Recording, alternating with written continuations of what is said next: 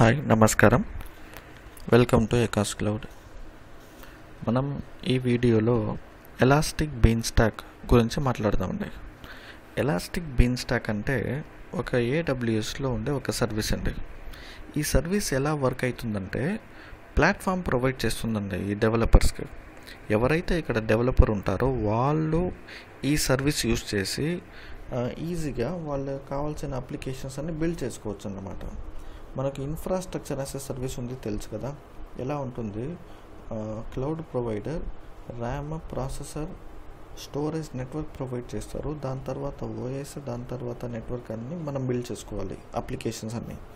But ఈ elastic బీన్స్టాక్ ఎలా అంటే ఆటోమేటికలీ బ్యాక్ ఎండ్ ఇన్ఫ్రా అన్ని క్లౌడ్ ప్రొవైడర్ ప్రొవైడ్ చేస్తారు. మనకు కావాల్సిన ఇన్ఫ్రాస్ట్రక్చర్ మాత్రమే, అప్లికేషన్ మాత్రమే మనం బిల్డ్ చేసుకోవాలి.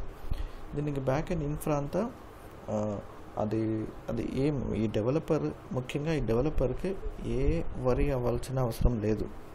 వాళ్ళ అప్లికేషన్ కోడ్ మొత్తం బిల్డ్ చేసుకుంటే చాలన్నమాట. బ్యాక్ ఎండ్ ఇన్ఫ్రా అందరూ అంతా AWS బిల్డ్ చేసుకుంటారు. దీనినే మనం ప్లాట్ఫామ్ యాజ్ ఎ సర్వీస్ అంటాం. ఈ ప్లాట్ఫామ్ యాజ్ ఎ సర్వీస్ ముఖ్యంగా డెవలపర్స్ కోసం వాళ్ళు కావాల్సిన అప్లికేషన్స్ డెవలప్, రన్, మేనేజ్ చేయడానికి ఇది చాలా ఈజీగా ఉంటుంది. ఫాస్టెస్ట్గా వాళ్ళ అప్లికేషన్స్ ఈజీగా బిల్డ్ చేసుకోవచ్చు అండ్ టెస్ట్ చేసుకోవచ్చు. ఇప్పుడు బ్యాక్ ఎండ్ అంటున్నాను కదా. బ్యాక్ ఎండ్ ఎలా ఉంటుందంటే ఇక్కడ బ్యాక్ ఎండ్లో చాలా కంప్యూటర్స్ ఉంటాయి, అంటే మనం యాక్సెస్ చేయలేం.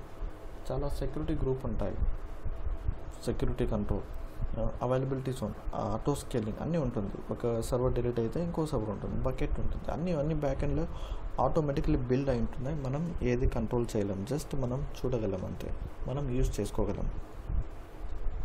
అంతేనండి ఈ వీడియోలో ఓవర్ వ్యూ ఆఫ్ ఎలాస్టిక్ బీన్స్టాక్. ఈ వీడియో చూసినందుకు మీకు అందరికీ థ్యాంక్ యూ.